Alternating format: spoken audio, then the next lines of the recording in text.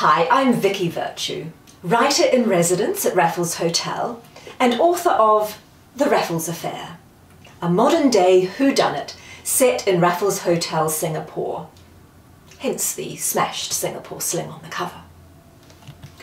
We felt a Singapore Sling was the perfect icon for a crime novel because there is a certain amount of deception behind the drink.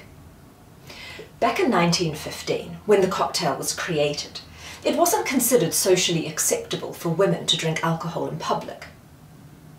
So, to get around these social restrictions, Raffles' rather enterprising barman at the time created a drink that looked like a fruit juice, but it was infused with gin and liqueurs.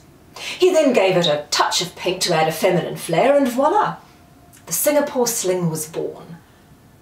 Needless to say, it proved an instant hit.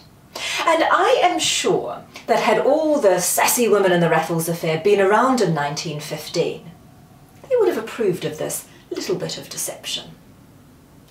And so, to honour irreverent, rule-breaking women everywhere, the Singapore Sling makes a brief appearance in the Raffles Affair.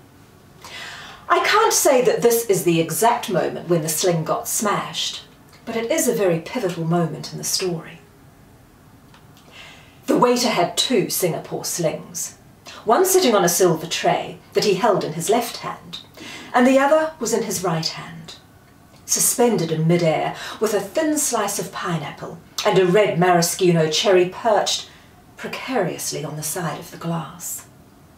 His hand was frozen and grasped around the pink cocktail as he looked across the terrace at Peyton in unconcealed alarm. Of course, you're going to have to read the rest of the book to find out what happens next.